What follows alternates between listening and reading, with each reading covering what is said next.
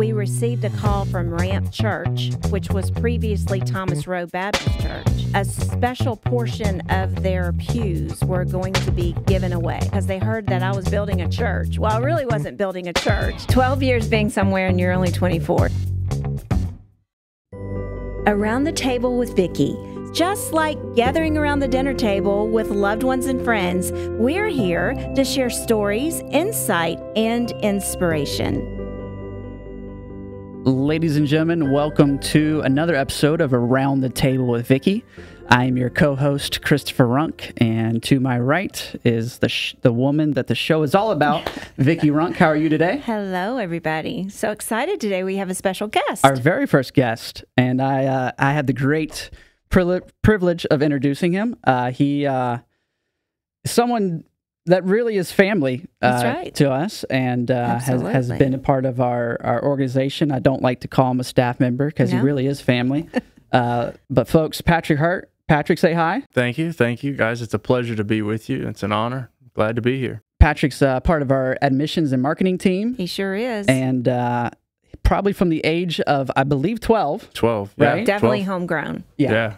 He probably found his love for seniors coming to our care facilities, much like my story, probably growing up inside those care facilities with his mother, who was a fabulous activities director. Absolutely. And he has grown up. And how are you now, Patrick? I'm 24. 24. Yeah. So 12 years with us. Yeah. Goodness. And 12 years being somewhere and you're only 24. So that's pretty good. That's really good. Yes. And what a story that is. I remember when you came to me and, 12 years. You were tall at 12. You're tall now. So and never could I say I was looking because you were always eye level. And you said, Miss Vickie, I really want to help my mom. Mm-hmm. And I can remember that moment.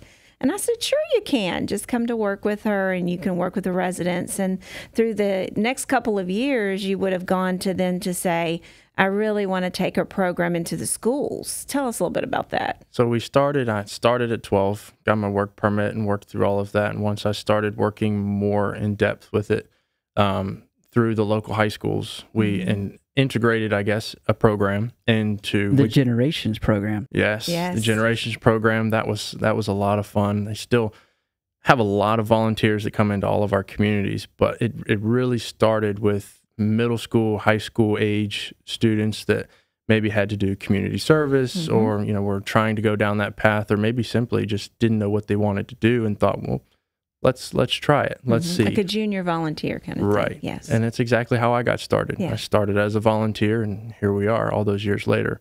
But I can't tell you how many people I've had come through and it's like, oh yeah, I remember you, or yeah, you helped mom all those years ago or that type of thing. And the other day we were talking on the phone on the fact that you're only 24 and so many families, potential residents families will come through and say, oh, how old are you? Was that just yesterday when you were in the crib? And little do they know that you've got 12 years of experience. Such a great story of how the Lord called you so early. And yesterday, Christopher, we talked about how that I felt like at age 6, God gave me a special part of my heart that just was driven towards seniors and, how they were going to be cared for during the day, how they're going to get groceries into their house. And so I do believe that at a young age, God calls us. And yet another story here today about how the Lord really sensitized your heart for senior care. Definitely. Very early. Yeah, it was great. And even looking back, I always tell people that I have 12 years in the business. They don't believe me. But as I go through the story, they're like, wow, that is truly remarkable. And it really gives you a perspective for the families to be like, to understand what we do as a family business, what you guys do each and every day with all of your buildings. But it truly is remarkable. As someone in our position in admissions, it's from the gate, they know that we mean business and we're here for them because you guys were there for me as really a child in middle school. But yeah, it's so remarkable. Special. I love to sit and chat with Patrick and to bring back those memories because I lived every bit of it with you. And now to watch you just flourish and bloom, let's talk about the fact that you've been through the administrator and training program. Yes. And we're so super excited to hope that you'll be with us the rest of your life. And And how cool was it to know that from the very beginning you knew what your career was going to be? So many people, so many kids, 18, 19 years old, are searching. And I've even had college students that have gone and gotten a degree and they're like, I don't know why I got that because it's not what I really want to do. So what a blessing it was that God granted you that vision so young, and how you're helping so many families and so many residents. I couldn't be more proud of you. I feel like I'm your mama. Thank you. Yeah, it's remarkable. Coming in at such a young age, I guess you could say, I knew right away that after I spent, just really a few days or weeks even in the program, that I knew that I could make a difference. And it's always a blessing to know that you can try it, and that's what anybody that asks, why did you start so early? Well, because I tried it. I liked it. I was good at it. So if you meet all of those, criteria in life, it's probably what God wants you to do. Absolutely. Well, as we can tell, Patrick is extremely passionate, and that's the reason he's on our team. So today we want to talk about our daytime program, a daytime adult daycare by Runk Pratt, and kind of explain to listeners and folks what that is. I mean, there's probably some people in the area that don't even know that it's out there and as an option. So that's something we hope to cover today. But to kick it off, I think it's important for folks to realize where it's at, what's the purpose of it, what need does it meet. And Mom, I know, probably at this point, 8-9 years ago, here at 1208 Perryville Road, which is also our corporate office. Right. But back in the day, before we purchased it and rehabbed it, it used to be an old Food Line building. It did. And you would drive by, and I remember countless conversations of you just saying that would be an incredible senior center of some sort, right? And you just saw it being full of life and being an incredible asset to the community. Back in the day, you were like, it's going to be a bingo hall. I want it to be a giant bingo hall. I'm like, man, that's a big bingo hall.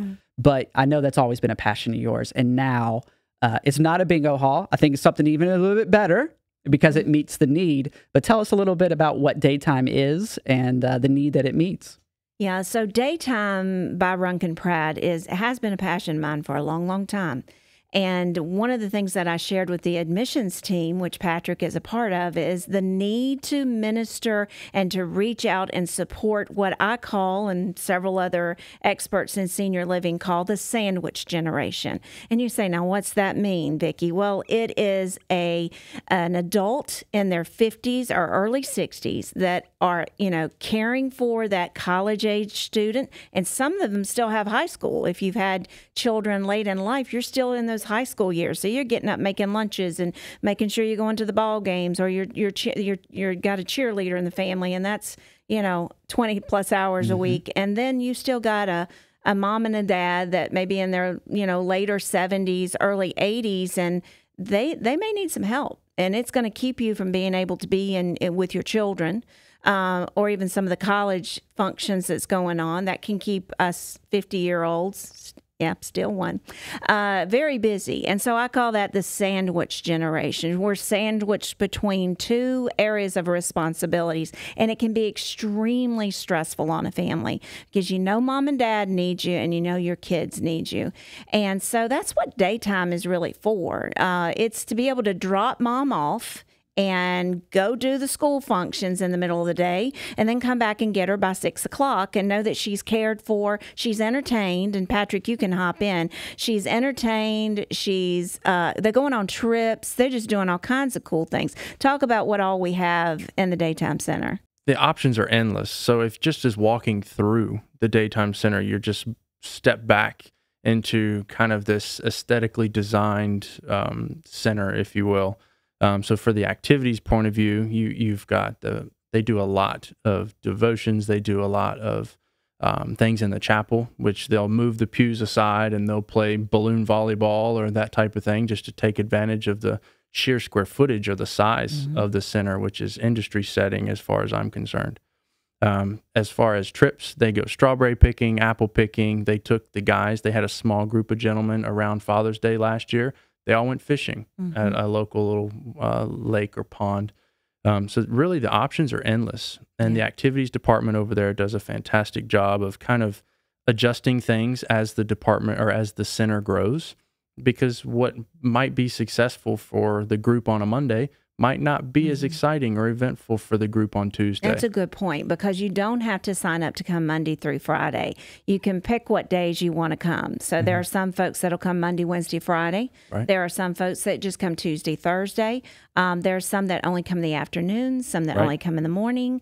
So it's super flexible with whatever that family needs. And he was mentioning all the spaces. It's about 15,000 square feet, which is industry standard. I mean, beyond industry standards. And so we want to put that out there to you, that it's not just a room and we're not just coloring. There's so many things.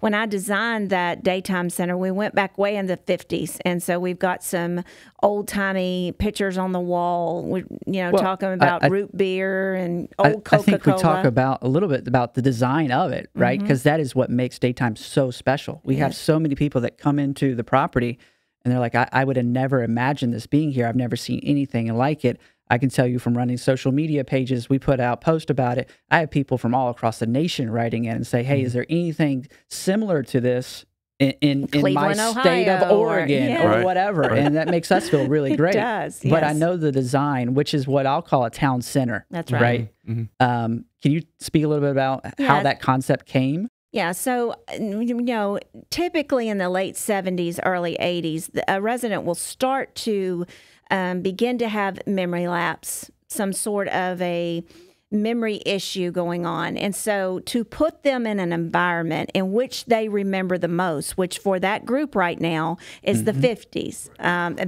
You're not going to mess up when you put them in the 50s, because they're going to remember the songs, which we do play overhead music of all the old 50s songs. They're going to remember the sock hop. They're going to remember being in an ice cream store with the root beer floats, like I mentioned earlier, and the old Coca-Cola floats. And so all of our design over there is reverted back to the 50s. We've got furniture in there that are like old tires and motorcycles, and the men just love it. And we have a fountain in the middle that they all gather at, sort of like a town center. And it's just super cool. It's very eclectic. The environment says it all, that we went above and beyond to make sure that their days are just filled with so much. It's about the stimulation of the environment. There's multiple rooms for activities. There's a movie theater, the Runk Pratt movie theater. There will be a sensory room down the road. There's an entire chapel called the Pratt Chapel. There is a general store.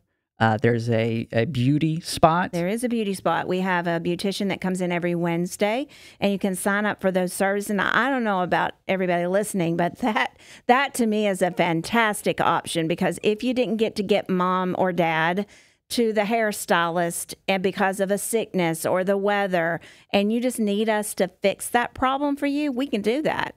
The other thing is, if there's an accident, we have a shower. Our staff is certified. They're all trained to get them all cleared up and cleaned up. If we've had some sort of spill or an accident, there is a clinic that he or she can lay down and take a little nap if they've just had too much for the day. So we've really kind of thought of it all. And the biggest thing is that we're licensed by the state of Virginia. So we have inspectors coming in, just like in our care centers, and they're making sure and holding us accountable to make sure we're doing everything right. And we also take veterans benefits. Talk to us a little bit about that, Patrick. The VA is a huge part of what we do, because like we've all been talking about, this is truly industry setting. And when someone comes and walks through, I mean, our veterans deserve the absolute best.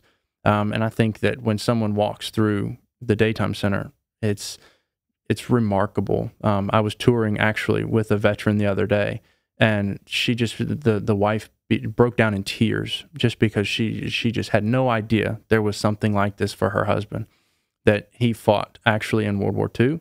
Wow. And he's doing fine at home, doing great, but she wants to get back to work. She's been staying home to take care of dad, and it's just one of those things that it's time, he needs something to do during the day. So in tune, that's something that the VA has benefits for, depending on where they served, when they served, and all that good stuff.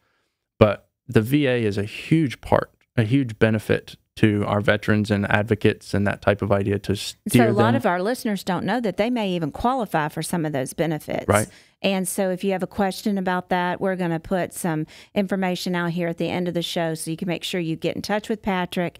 He can take you through. I was going to ask you about that. Do you remember a story that we've been here almost 2 years now? In May, it'll be 2 years. Is there a story that sticks out to you that just really just never left you? Definitely. So in our actual inaugural year, I had a lady that was touring for her brother. She had stopped working. She was an RN. She stopped working when her brother got sick, decided to take care of him. What brought them through the door was the option of they have a tub at home, and it was unsafe for her to get him into the tub. So he needed something to do, and that was a service that we could offer was, while he was here for the day, we'll get him cleaned up, we'll get him showered, because it was unsafe for them to do that at home. But that being said, what really stuck with me was the fact that they grew in the program. She was, we're going to try this, let's do a half a day. Well, that lasted about 2 weeks, maybe. Okay, let's do a full day. And as the program grew and they got more involved and he got more involved, he actually started involving himself in the activities as far as with the other participants. Come on, let's go do this. Come on, let's go do that. And he began to seem like to be running the program sometimes, which is great to get them involved. That's right. So come to find out, by the end of, I would say about a year, he's going now 5 days a week. Wow. And all day. So not just half days. So for me, as somebody sitting back and looking, it's remarkable, because it's not just something that we can sit here and talk about. It works. And it's something that is a need that people don't even know is out there. Right. But in tune, that gentleman has even moved into one of our senior communities now. So it's designed, I guess, to be that way. That's right. It's a segue. So it gets you, and a lot of our staff come over and work. Absolutely. So some of our administrators will spend time at the daytime center, and that's done on purpose. Right. So that as they get to know them, the residents and their families, whichever community they end up going to, when full-time care is needed, there's a little bit of a relationship that's already been formed. So we really have thought of it all, and it's one of our senior related services that's been the best kept secret. And we want to make sure all of our listeners know it's available. Yes. Well, I want to build on what you just said. We thought of it all. Talk a little bit about the integration, which this is a whole nother episode, but talk about the integration of even our Runk Pratt nursing school, and how the students over there and the nurse teachers can come over just next door.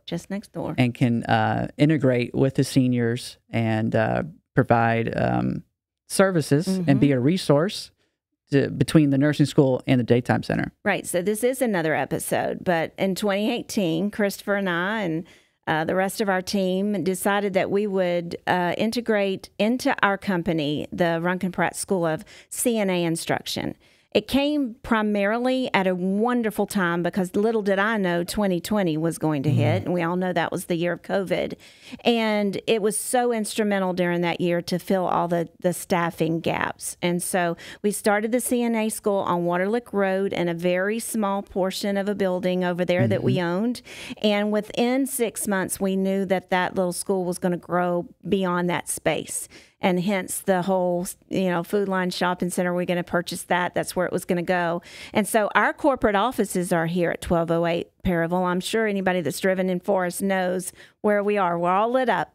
And then right next to our corporate offices in the same building is the CNA School of Nursing Instruction. And we literally have kicked out about 160 graduates since 2018. Christopher, our families had the wonderful pleasure of being at several graduations. It's supported by local churches that give scholarships at time to these girls that can't afford it.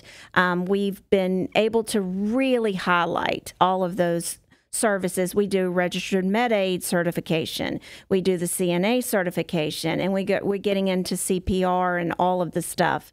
But one of the things I'm most proud of is the fact that they can go next door, right? They don't even have to leave the building. It's literally in the building. We go through a door here, and they're in the daytime world. So we have registered nurses that are our instructors that are right here every day. So if an emergency does happen, it's really great that they're here. And then our CNAs that are sitting in that classroom, they're in the clinical training. They can go next door and just learn how to be around the geriatric population, which is an endless source of really being able to learn it, right? So some girls will get into it like, I didn't know it was going to be like this. So we can really push the two groups together, and they get a step up by that. So that's a really great point. Yeah, I think it's just, kudos to you. Well thought out.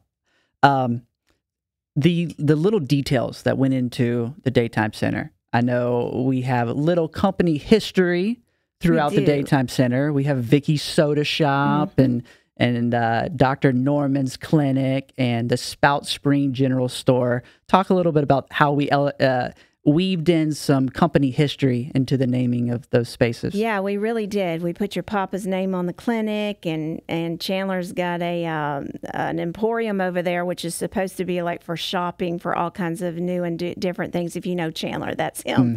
So each little place took on our personality. What I love most about the history of it is that we received a call from Ramp Church, which was previously Thomas Rowe Baptist Church, that a special portion of their pews were going to be given away. And they wanted me to come over because they heard that I was building a church. Well, I really wasn't building a church. I was building a chapel inside the Daytime Center. And I actually had already purchased 100 and some chairs to go in that space. And I sent you over, Christopher, and at the time, Sheriff Ayers, who's back being sheriff, but at the time he worked for us. And you said, Mom, I think you need to come over here and look at it. And I wasn't really excited about it because I didn't really want to put pews in there. I wanted it to be modern and be able to pick those stackable chairs up and move them all around. But what happened when I walked into that church was amazing. Well, you were very busy that day. I was. And you sent me over there. And as soon as I walked into the church, growing up, I grew up in that church, and we had one spot we always sat in, which was the back left corner of the church. And as soon as I opened up those doors to the church, what was amazing was they had cleared out all the rest of the pews. You know, there was other churches. Liberty University came over and got a few for historical purposes, but guess which pews were left? The back left corner, where we sat, where I grew up in, where you sat. And we had the opportunity. I was like, Mom, you need to come over here and see this. Yeah, so we say our pews are anointed. And one of the things that we did, we have a great maintenance guy that put some wheels on the bottom, just totally renovated them to where we can push them right out the door and get them out of the way. But I really felt like God gave us that. And pretty much what he was saying to me that day is, you know, you've worked really hard and you've taken care of so many of my sheep, which is really what we've done. And I want to give you a little piece of your history, and I want you to remember where you came from. And that was really powerful. I didn't want those old pews. I really didn't. But what a story that is, and how the Lord's used that. And we wanted that to be for years to come, that the history of where we had sat and worshiped God and where we had raised our family, those very pews that we sat in, is now in the Daytime Center. That's super special to me. I love to tell that story. And so, we've done a lot of things that kind of really matter. Yeah, and you mentioned that those pews are on casters and we can move them out. What's so great about the Pratt Chapel is we open that up to the community. That's where we have our nursing school graduations, and we can move those pews out and have extra entertainment come in.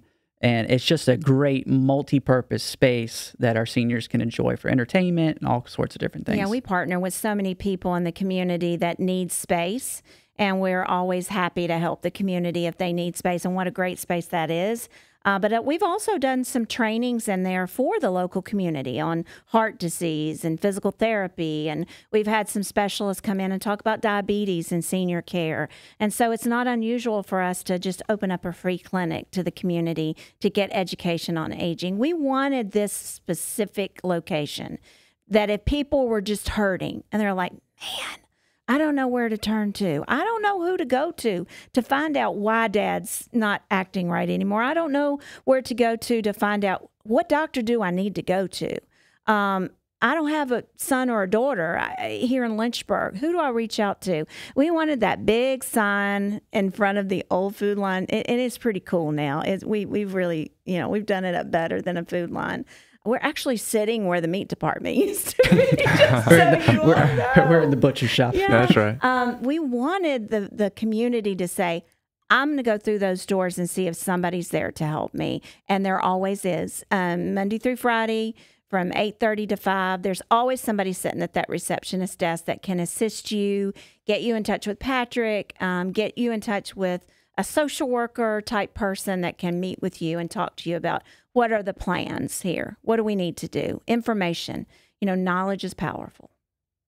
And one other thing we'll touch on real quickly is there actually is an outdoor space as well. There's a beautiful outdoor space that's probably 10 times bigger than it needs to be, right, Patrick? Beautiful. Yeah, and they do so much out there. Do so much. And it's all tucked in behind the building. So you smell the Mexican place next door. It's delicious. So we always get super hungry when we're out there. And Lori's restaurant. And Corner Burger and Lori's. It's just all the good smells. Got to plug everybody in here. But they've got beautiful umbrellas out there, really nice places to lounge or go out and eat their lunch. And sunshine is super important. Absolutely.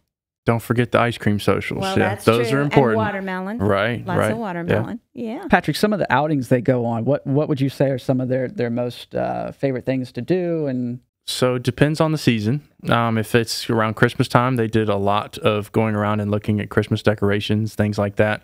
Fall leaves, things like that. They do a lot of some of the activities where they don't even have to get off the bus if they don't want to. If they go out to get ice cream, they may run up here to Monkey Joe's, or they may run over to one of the other places in town. And we love to support local businesses. There is nothing I love better. The Daytime Facebook page is fabulous because we're putting up real pictures that's really happening in real time. Right. And I love that about it because families can see, hey, what I'm paying for, I'm getting here. That's right. And I love to see them pulled up at local businesses, taking pictures with the daytime bus and the seniors in it, with the business behind it. And we certainly appreciate all the local businesses that welcome our seniors in. We're out and about a lot, whether it be Daytime or Runk Pratt. I always say they have more energy than I do. They're going constantly. Always. Which is fantastic. Yeah, I'm hearing the resounding theme is socialization of seniors is just key. And depression is so prevalent in the geriatric population. We think sometimes mental health is only for the young. Oh, they're going through the teenage years and we've got depression. And I'm not discounting that because there's a lot of that. But we forget that there's an older population that suffers from depression and anxiety just as much. And so part of our rehab for that, part of our therapy for that is to connect them with people. And, you remember your nanny, Patrick, you remember her too, which was Nanny Runk. There is nothing that she loved better than just talking to someone. Absolutely. And that's why some of our facilities, it's so important for the volunteers to come in. And a lot of people they'll say to me, well, I don't have a talent. I don't know how I can volunteer. Oh my goodness, it's just your time that we need. And you will feel so much fuller and filled up for it. Well, as we wrap up here, Patrick, tell us how they can find information. So you can call any of the communities directly and ask to speak to myself or Alicia. But you can definitely call the corporate office and they'll direct you to the Daytime Center. They'll direct you to anybody that can possibly answer your questions. I promise we'll do that. And that's 434-237-2268. Or you can visit us at www.runkandpratt.com. Patrick, thank you for being here with us today. It's been an honor and a pleasure. Thank you both. Love you, man. We appreciate you. We love you too. Mom, as we got to have one of your famous quotes, right? That's right. We've got to end every show with it. So what'd you pick out for us this week? Well, we just talked about depression and anxiety in our senior population. And one of the things I really want to encourage our listeners to do is kind of make sure you have a beautiful mindset. So that's why I chose this today. A beautiful day begins with a beautiful mindset. When you wake up, take a second to think about what a privilege it is to simply be alive and healthy. The moment you start acting like life is a blessing, I assure you it will start to feel like one as well. Time spent appreciating is time worth living. So I want to encourage all of our listeners today to be grateful and realize that life itself is a blessing. Thanks, guys. Thank you all for listening for Around the Table with Vickie, and we'll see you next week. See you next time.